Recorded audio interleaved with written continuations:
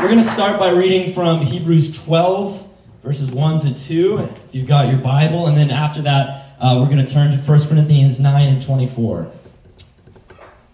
Amen. So it says, "Therefore we also, since we are surrounded by so great a cloud of witnesses, let us lay aside every weight and the sin which so easily ensnares us, and let us run with endurance the race that is set before us, looking unto Jesus, the author and the finisher of our faith, who for the joy that was set before him endured the cross, despising the shame, and is sat down at the right hand of the throne of God." This is one of my favorite scriptures.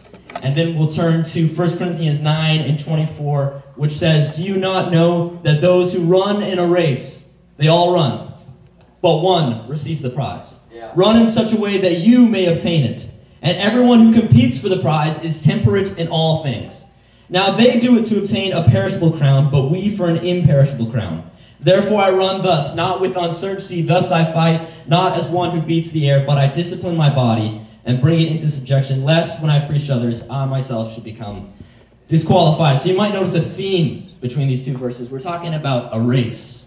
A race. And this morning we're going to talk about racing for reward. Amen. Amen. How many people here like roller coasters? Hands up if you like roller coasters. Okay, I know who my crazy people are. Who here does not like roller coasters? Okay, there's the same people. For me, I hate roller coasters. I don't like roller coasters at all. They scare me because they're designed to scare people. And it works for me. I don't like hanging on for dear life as I'm being whipped around on a roller coaster at 100 miles per hour up, and then down and dropping. And there's a roller coaster going on behind me. It's scary to me. I don't like it all that much. Now, I haven't been on a roller coaster in years at this point. And I probably could be convinced to go on a roller coaster again. I could probably be peer pressured, into going onto a roller coaster, but I wouldn't enjoy it. I wouldn't enjoy it. And I remember when I was about 12 years old or so, my family was at an amusement park. I don't know if I was 12 years old. I'm not sure. When did we go to Branson? Do you know? I was probably around 12 or 13. I'm hoping I was 12. We'll go with a younger age. 12. I was 8. I don't know how old I was. We'll say 12. And we're at Silver Dollar City in Branson. And I had gone on a couple of the small rides, and I was fine with that. Everything was all cool, We went on the kids' rides and the teacups and whatever else, and everything was going okay. And then my family said to me, "Sam, you have to try at least one of the big rides." And I said, "Nope, no way, I'm not interested. I'm not going on one of the big rides." And my mom said, "If you go on a big ride, I'll buy you a funnel cake." Now this statement, it captured young Sam's interest. At this time I was a pretty hefty kid, very keen on eating, and so I said, "Let's do this." So I went and I got in the line for the Thunderation. This was not the biggest ride at the park, but I don't know, maybe second or third, maybe third or fourth, I'm not sure. And it was certainly the largest I had been on up until that point. And I remember standing in line, which was about 20 minutes long, and the closer I got to my turn to get on this thing, the more apprehensive I became. And I had these sunglasses on, and I found the sunglasses in my room this morning, so I'm going to put it on for the visual effect. These are pretty cool sunglasses, eh? Craig would probably call them my dad's sunglasses, but I was standing in line, and underneath these sunglasses that I wear right now, tears began to fill my eyes. And I remember just standing next to my dad and thinking, why am I going on this ride? And I was crying, and my younger sister, Jazz, she was jumping for joy, all excited to go on the Thunderation, and I'm just crying away. But one thing kept me in that line: the funnel cake on the other side. And so I'm standing in the line for this ride, and I remember being strapped into the roller coaster, and my dad's next to me, and I'm so scared, I'm crying, and I remember my final words being, "I don't want to do this," and then we shoot off. I don't know if the sunglasses stayed on. I'm assuming they did since I still have them, but I was scared for my life. They were doing loops and turns and corkscrews, and I don't even know if I hardly opened my eyes. I just sat through, braved the storm. And when we finally came to a halt and were released, I excitedly jumped out of my seat and ran over to where my mom was holding the funnel cake as promised. And man, that funnel cake was good. I tell you this story to say this. There's going to be times in your life where you've got to endure some hardships. Right. You're going to have to get out of your comfort zone. You're going to have to stretch your faith. You're going to have to get on the potter's wheel. But let me make one thing clear. You're not going through it all for no reason. Right. You're not having your faith tested because God wants you to break under pressure. But rather, let me tell you that God is bringing you through the storm because there is reward on the other side. You're going through the fire to make some gold. You're going through some pressure because there's diamonds on the other side. You've got some trials happening in your life right now. You might be on the roller coaster of life, but there's a funnel cake on the other side. Just the other day, I believe it was Friday, I was doing a workout on the stationary bike in my house. And I haven't biked in months. And I chose pretty much the hardest workout on YouTube that I could find. And during this workout, I got to a point where I just felt like giving up. My legs are screaming in agony. I wanted to quit pedaling. I felt like I was going to throw up. Like it was bad. And I was just about ready to hop off my bike. And then the trainer said, "Pain is temporary. Quitting is forever." And I thought to myself, you know what? I'm going to finish this workout. And so I gave everything I had left in the tank, and we started to ramp up, and they said, okay, now give 10 out of 10 effort. And I'm pedaling away, and my legs were screaming. It was a painful workout, but I got through because that quote stuck out to me. You know, pain is temporary, but quitting is forever. If you make that decision, you don't get to bring it back. You don't get to hop on that bike the next day and say, okay, now I'll finish that last 10 minutes of the workout. No, there's reward on the other side. You go through the pain, but the pain does subside. And I'm standing here today. I'm able to walk. I'm still okay. I made it through the workout. And James 1 and 2 says, "My brethren, count it all joy when you fall into various trials, knowing that the testing of your faith produces patience. But let patience have its perfect work, that you may be perfect and complete, lacking nothing." James makes it clear to the churches in his greeting, listen, I know you're going through some things right now, but count it all joy. God isn't trying to punish you, but he's testing you to produce something in your life. Yes. You're not complete yet, but allow yourself to go through this, and you won't lack anything. I know I'm talking to some people here today who are going through some things. Anyone going through something in this place this morning? You might feel like you're strapped in a roller coaster right now, and you don't know where you're headed, and you feel like the enemy is just jerking you around wherever he wants to put you. But let me bring you a word of encouragement today and tell you that you are racing for reward. Right. You're going through this all for a reason. It's not for no purpose. When the spiritual attacks start to amp up, you know that there's victory on the way. Yeah. You know that when the enemy's trying out some new tactics, it's because he sees strength. Right. He's trying to cut you down. But if you be patient, you're going to come out on the other side with a reward. Yes, amen. Paul talks about running the race in our text passage. Hebrews 12. He says, "Let us lay aside every weight, and the sin which so easily ensnares us, and let us run with endurance the race that is set before us, looking unto Jesus." Now, I come to you today with some running experience. Anyone else a runner in the house today? We got a few people. If you've ran at some point in your life, you're allowed to raise your hand. Okay, great. Yeah. Now we got a lot more runners. So if any of you have ever ran before, you're going to know that when you go into a race, you've got to be light. You can carbo load the day before. You can have your pasta and your pizza and your bread and whatever else you want the day before. But when it's the day of the race, you're not going to Golden Corral and eating as much food as you possibly can. No, you're going to keep a light stomach. And you're not gonna go to the race wearing jeans and snow pants over the top of that and steel-toed boots and a construction helmet and a parka over top. But no, you're going to go in with the lightest amount of clothes that you can possibly go with. And I remember back in my cross-country days, we were given these shoes that were called spikes, and they were like the lightest things that you could wear on your feet. They basically made you feel like you were running barefoot. You wore your lightest shirt. I would wear a light pair of running pants, and most of my competitors would be wearing these shorts that were about like that long. You know, they barely covered anything. I would wear something a little bit more modest than that. But you wanted to be light on the day of a race. Now, what's true to the natural is true to the spiritual. Yeah, it is. We should not be going into the race to heaven with as much weight as we can possibly carry. Right. Psalms 55 and 22 says, "Cast your burden on the Lord, and he shall sustain you. He shall never permit the righteous to be moved." Another translation says, "He shall not permit the righteous to stumble." You might have come into this place with burdens today. You might feel like you've got the weight of the world on your shoulders, but I've got news. God can take that weight away today. Yeah. And Paul tells us exactly what kind of weight he's talking about, because he goes on to say the sin which so easily ensnares us. Yeah. And let me tell you that the cycle of sin and shame in your life is the heaviest thing that you can carry. And God wants to take that away from you this morning. Right. You might have started a behavior when you were young, maybe just 12 or 13 years old, and maybe you've been relying on substances or entertainment, or maybe you've been thinking a certain way for a long time. Maybe you struggle with your anger and you lash out. Maybe you have difficulty with telling the truth.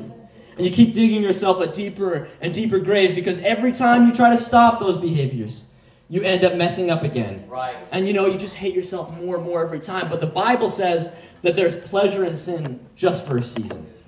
Everything was probably okay for a while.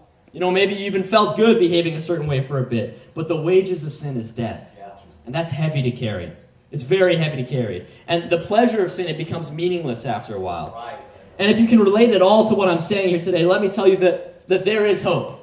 There is hope for you today. Yeah. You can lay down that burden at the foot of Jesus. You can lay it down at the cross and know that He will take it away. I've cast some things on Jesus. I've gone to God and I've said, cut some things out of my life that need to be cut out. Remove what you've got to remove. Psalms 103 and 12 says, as far as the east is from the west, so far has He removed our transgressions from us. Right. That word transgressions, that's our sin. Yeah. David is writing here as a man who he's experienced the consequences of sin. He's writing him as a man who has caused a woman to commit adultery on her husband and then caused her husband to be killed. It was an atrocious action. Yeah. Absolutely wicked behavior. But the same David, he went to God and he wept. Yeah. In Psalm 51, David cries out and says, create in me a clean heart, O God. Yes, renew a steadfast spirit in me. Right. Do not cast me out of your presence, and do not take your spirit from me. Restore to me the joy of my salvation. Yes. And I don't know who I'm talking to here today, but if you're feeling weary, if you're feeling weighed down, if this race is beginning to feel like it's never going to end, let me tell you, lay down that weight. Yes. Experience the joy of salvation. Get into the presence of God and be reminded why you started running. Right. There's a reward on the other side. Yeah. If you just endure to the end, you'll reach that goal. The second thing I'll tell you about racing is that you've got to be focused on the finish line. And before I get to that, let me just tell you that you've got to pace yourself.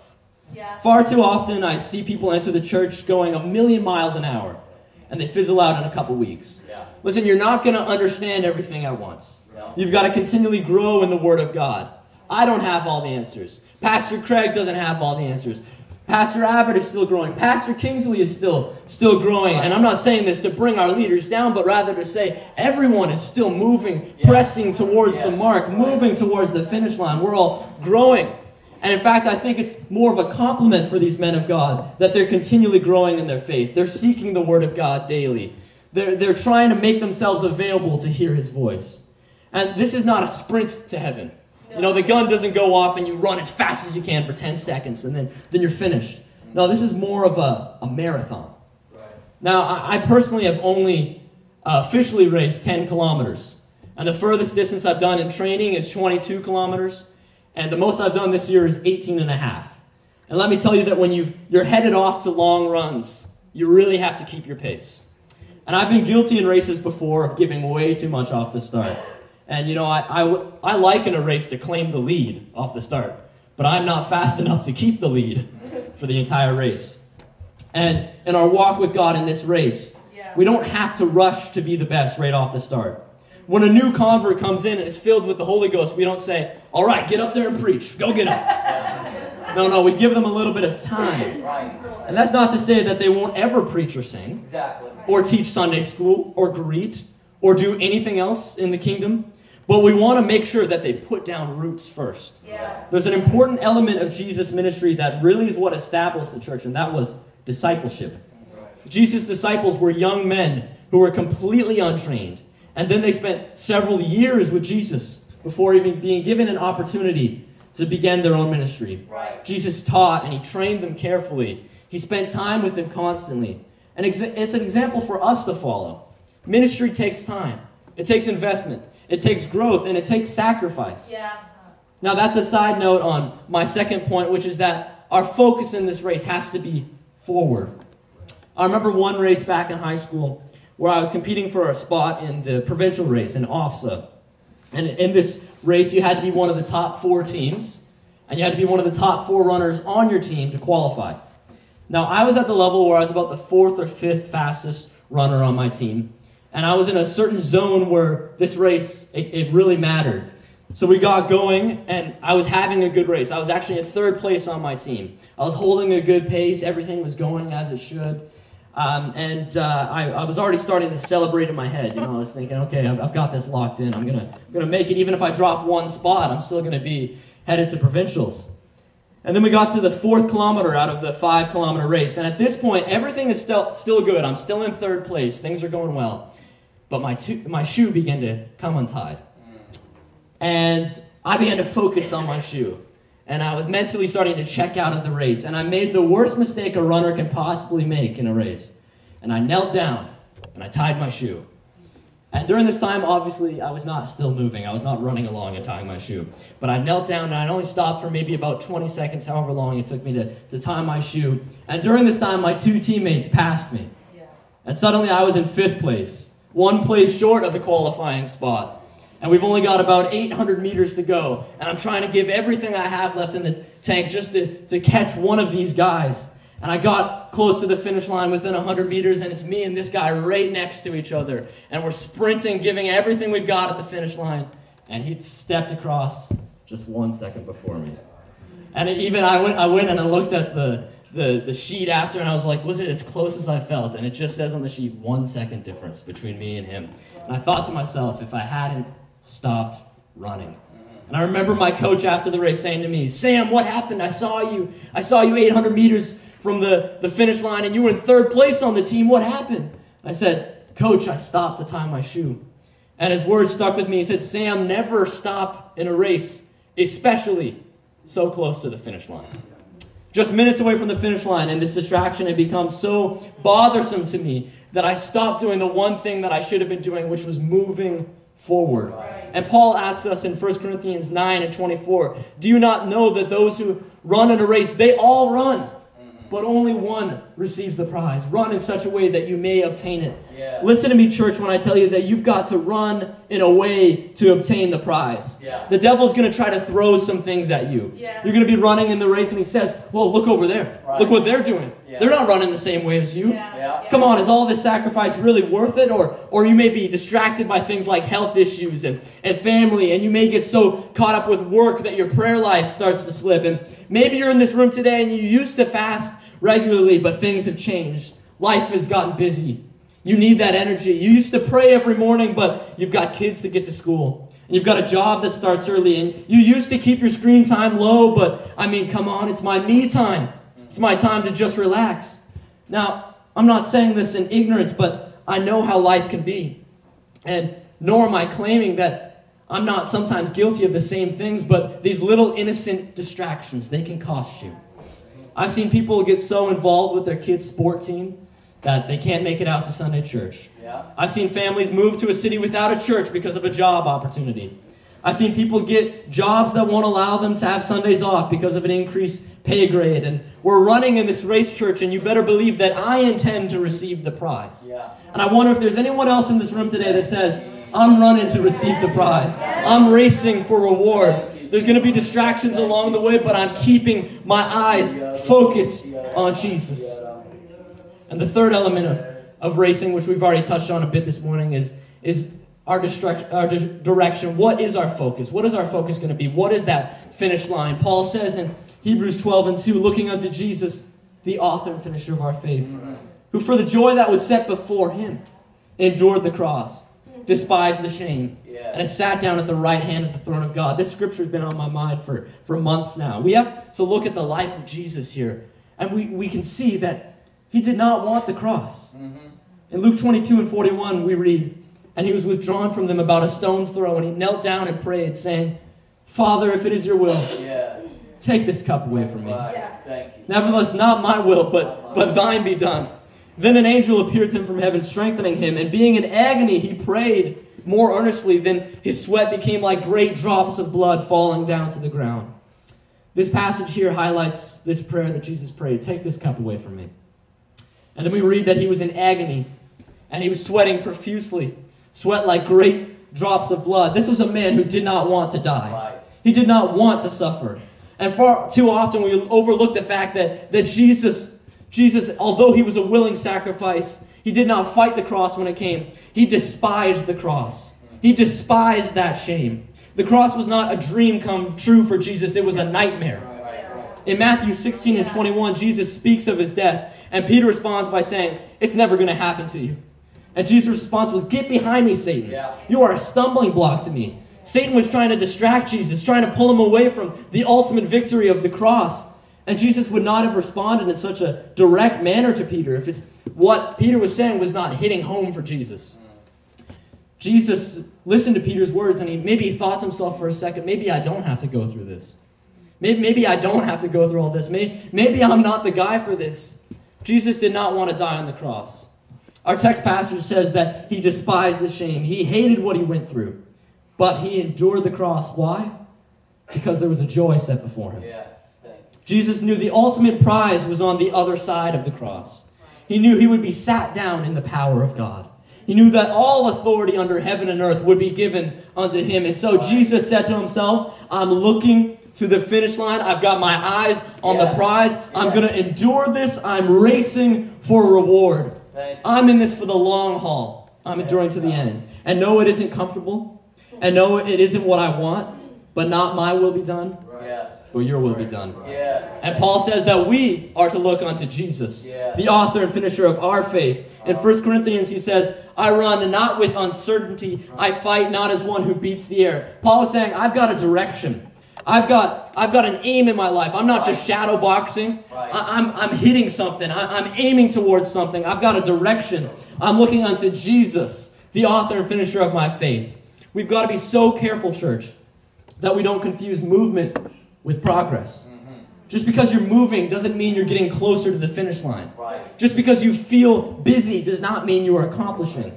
I could go outside with a shovel out here at the church and just dig a hole in the ground all day. And I have a huge pile of dirt next to me. And I'd be sweating and I'd be tired. But if it wasn't for any reason, I haven't accomplished anything. I've just got a hole in the ground.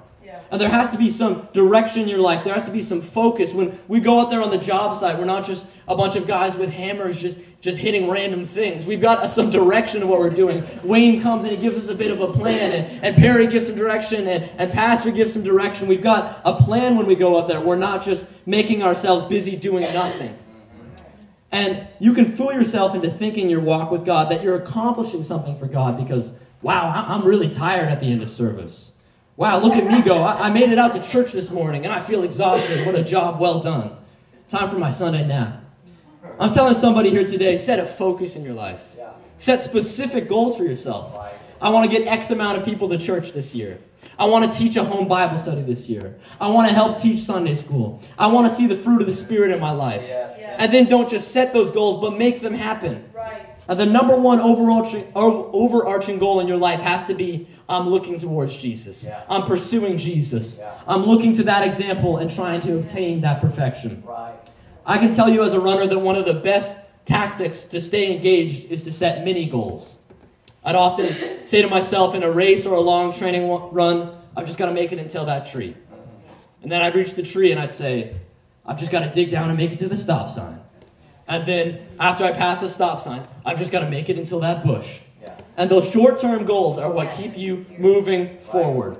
You know, so often we set these huge goals for ourselves, not just as Christians, but just in our lives in general. And then we have no action plan of getting there. In just a couple weeks, people are going to start making New Year's resolutions. They're going to say, I'm going to lose 50 pounds this year. And they have no game plan of how they're going to do that. And maybe they'll even buy a gym membership and they'll go for a couple weeks. And then they fade out after a couple weeks. But you've got to have mini goals. You've got to have these small goals that you set for yourself. Okay, I'm going to lose 5 pounds this month. And then you do everything you can to lose 5 pounds. And then you set another goal after that. And then another goal after that. And that way, that large and intimidating goal, that goal that you feel like you could never reach, it doesn't become as large and intimidating. You can't just say to yourself, okay, I've never prayed before, but I'm going to start praying an hour every single day. It's not going to work. You might get it 1 or 2 days. And if you're able to do it consistently after that, props to you. But instead, if you look at your day and say, okay, this is when I'm going to schedule my prayer. Not an hour at a time, first of all. But first of all, here's a 10-minute window I have in the morning. And for a month, I'm going to pray 10 minutes a day. Then after a month, maybe I'll try 20 minutes. And then after that month, I'm gonna start going up to half an hour, and I'm gonna use that time before bed that I normally spend watching Netflix, and instead I'm gonna devote that to prayer. And you change your behaviors little by little. Or maybe you're trying to overcome sin in your life. Don't just say one day, all right, I'm done with alcoholism forever. But instead say to yourself, all right, when do I typically drink? Who do I typically drink with? Yeah. What do my day look like before I do that thing? And how do I change those behaviors? How do I move towards that goal? Don't just say one big prayer saying, God, set me free from this forever. But every day get up and say, Lord, help me to get through this day. Yes. Help me today to keep my mind set on you. Help me today to keep my eyes on the prize. Take it day by day, constantly keeping your direction focused forwards.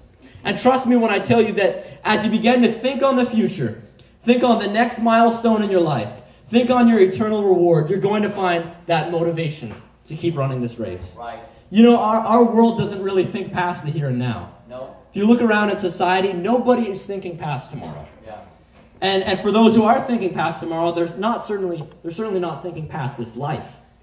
We talked about this the other week at campus ministry. Christians are just about the only people in this world that are considering eternity. Right. Or thinking past the 75 to 80 years that we have on this planet. The only people who are thinking about their actions who have eternal consequences. It's Christians who are thinking about that. And the other week at Campus Life, we talked about a specific story that I think is important to talk about. Hebrews 12:15-17. It says, looking carefully lest anyone fall short of the grace of God, lest any root of bitterness spring up causing trouble, and by this many become defiled, lest there be any fornicator or profane person like Esau, who for one morsel of food sold his birthright. Yeah. For you know that afterward, when he wanted to inherit his blessing, he was rejected, for he found no place for repentance, though he sought it diligently with tears. Now this passage is amazing here, because Paul, in the same passage talking about this race, he references back to Esau.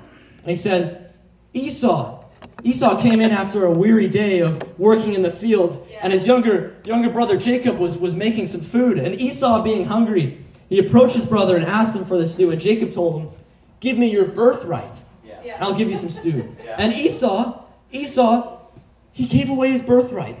He gave away his blessing as the firstborn son for a bowl of soup.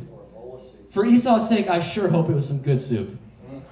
But here Paul relates the race that we run, the endurance that we are to have, to the story of Esau, and he says, beware that you don't give up your reward because of a fleeting pleasure. Paul recognizes there will come a day when you will look back retrospectively on your life and you're going to say, I wish I hadn't have done that. I wish I hadn't have gave up that reward for just that instant gratification. I wish that I could have gone through a bit more discomfort. I wish that I could have just, buckled down and I could have made it. I was so close to the finish line. But instead I gratified my flesh in an instant and gave away my heavenly reward. And church, know that there are blessings on the other side of your discomfort. Right. But you've got to go through a bit more to get them. Esau foolishly looked at his momentary discomfort and decided it was worth giving up his greatest blessing just so he could get comfortable in the moment. Esau wasn't thinking of the finish line. No. He wasn't thinking past the present moment. He was locked in on the here and now, and it cost him out on a very great reward. There's victory on the other side of the battle. Yes. There's a prize at the end of the race. But don't wander aimlessly about. Don't lose sight of what God has for you because you're low on energy. Don't say to yourself, well, my legs are sore, so I deserve a break. We're in a race right now, and you've got to look to the next milestone. You've got to keep running. You've got to run with endurance the race that is set before you. And let me tell you, it's going to be worth it all. Some beautiful, happy day. I know you can't see it right now. I know all you can see right now is the roller coaster of life, and that reward, it feels so distant. But let me tell you, that weight on your shoulders, you can lay it down today, and you can begin this race. You can keep running. Maybe you need a refreshing in the presence of God this morning. He's going to give you the strength to finish this race. Thank you, Jesus. If the music could come back this morning. In Matthew 24:3-13, we read, now as he sat on the Mount of Olives, the disciples came to him privately, saying, tell us, when will these things be? And what will be the signs of your coming and of the end of the age? And Jesus answered and says to them, take heed that no one deceives you. For many will come in my name, saying, I am the Christ, and will deceive many. And you will hear of wars and rumors of wars. and see that you are not troubled, for all these things must come to pass. But the end is not yet. Right. For nation will rise against nation, and kingdom against kingdom, and there will be famines, pestilences, and earthquakes in various places. All of these are the beginning of sorrows. Then they will deliver you up to tribulation and kill you, and you will be hated by all nations for my name's sake.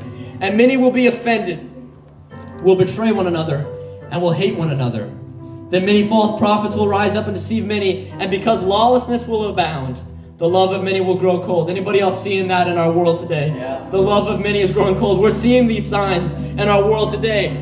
But then Jesus says, but he who endures to the end will be saved. And this gospel of the kingdom will be preached as a witness to all the nations, and then the end will come. Anybody seeing the signs of the times in our world today? We're seeing the famines, the pestilences, the earthquakes. The love of many is growing cold. We're seeing the finish line. And I came here to tell someone today, keep up the fight. Right. Keep enduring. Keep preaching the gospel to the world. If we could all stand in the presence of God this morning. Someone this morning is going to begin their race. Someone's going to be refreshed in the presence of God. Maybe you find yourself this morning as someone who hasn't yet begun the journey to heaven. I'm inviting you, lay down your burdens at the feet of Jesus, and you'll be filled with the strength to get started. Jesus said that his yoke is easy, his burden is light. The feeling of freedom that you feel is unlike anything else. Or maybe you've been in the church for a long time, and you're feeling the pressure of the world, you're seeing the distractions. Today is the day to have your joy renewed. Thank you, Jesus. Let's all lift our hands. Let's all look unto Jesus.